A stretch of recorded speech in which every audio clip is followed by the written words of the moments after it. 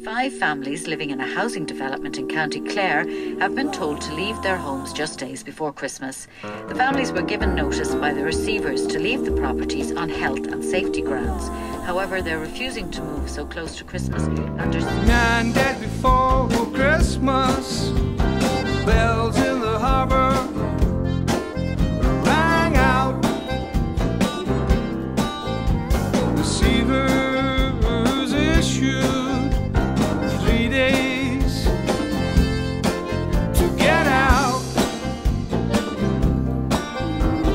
11 years you've paid your way, now you're left to fight for your right.